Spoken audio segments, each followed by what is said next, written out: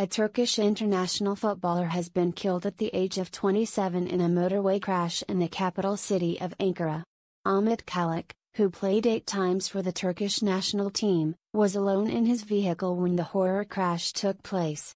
He is reported to have been driving on the Ankara-Niğde motorway when he lost control of his car before it overturned into a roadside ditch at around 9 a.m. local time, reports from Turkey have detailed that Calik was the only passenger in the vehicle on Tuesday morning and he was declared dead at the scene by paramedics.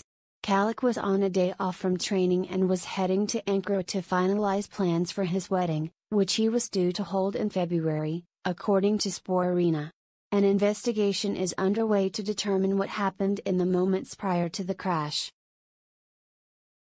Calik, who most recently represented Turkish Super League team Konyaspor, is due to be buried in Elmatic Cemetery after the funeral on Tuesday, Turkish outlet Fotomak report. In a tribute, they wrote, "We are deeply saddened by the loss of our football player Ahmet Calik, who has won the love of our fans and our city since the first day he came to Konyaspor. Condolences to all of us, especially to the family of our football player Ahmet Calik." According to Spor Arena, Konyaspor have made a request to the Turkish Football Federation to postpone their match against Istanbul Başakşehir, which is due to be held on Saturday, January 15.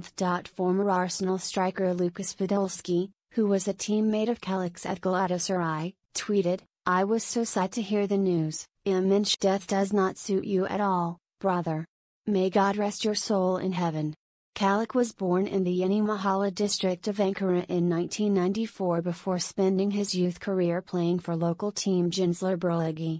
The defender soon gained national recognition when he represented Turkey at the Under-20 FIFA World Cup in 2013. In 2015, while still playing for Gençlerbirliği, he progressed through to the senior Turkish national team.